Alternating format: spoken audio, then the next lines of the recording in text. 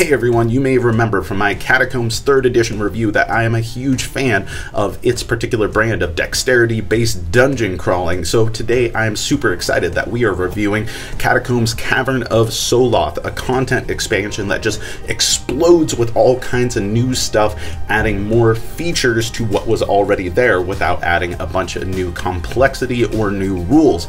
So we're going to be taking a look to see if this is worth adding to your dexterity-based dungeon delving adventures here on the Cardboard Herald's review of Catacombs Cavern of Soloth expansion.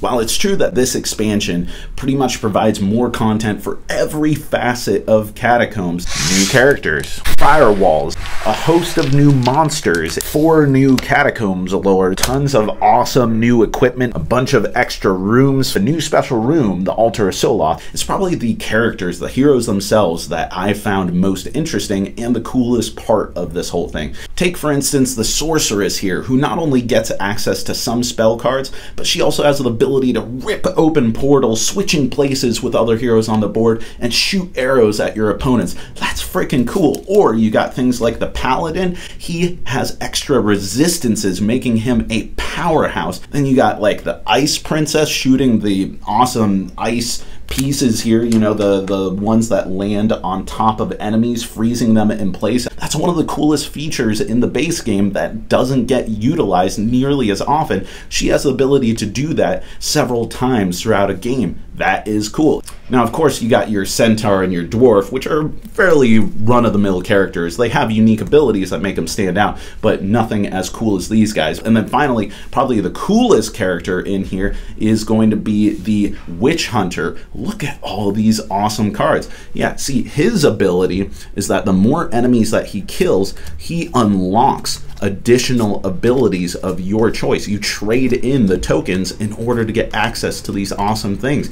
That is so awesome that you're adding new systems that make sense within the characters themselves, but feel like really dynamic, classic fantasy archetypes. I love the new characters in this.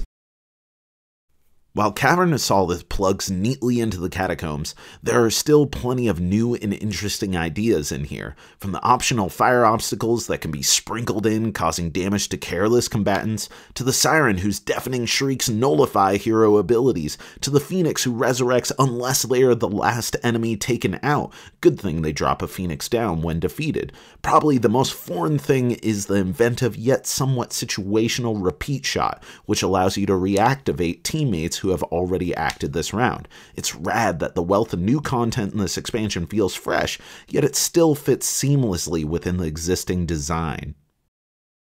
A couple other things that I want to call attention to about this expansion is that it just crushes it thematically. Not only is Quan Chai Moria's art still absolutely top-notch, I mean, just look at this little guy. He is amazing looking, but it also really adds to the lore of the Catacombs. I mean, catacomb lords like Surafurule here, I'm not going to pretend I pronounced that right, but the queen of the underworld, you want to know what's going on inside of her catacombs. And then the resonance in coming up with clear, understandable reasons why each character would have the abilities at their disposal, why they have the different dexterity shots, why the Ice Princess is able to shoot ice, why the Chimera is able to do what he does, why the Rust Monster makes all of your weapons disintegrate. Throughout this entire expansion, you are continuing to get the high level of thematic resonance that you've come to expect from playing the Catacombs, and I love that.